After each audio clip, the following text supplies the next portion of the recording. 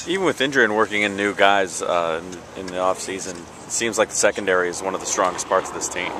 It's as good a group as I've ever went against. As a coach watching practice every day, I tell our offensive guys, if you can go out there and you can hold your own day in and day out against our group, you're not going to face many groups that are better. That's how much I think of our guys in our back end. So it's a great competition. They've been very, very consistent in everything they've done.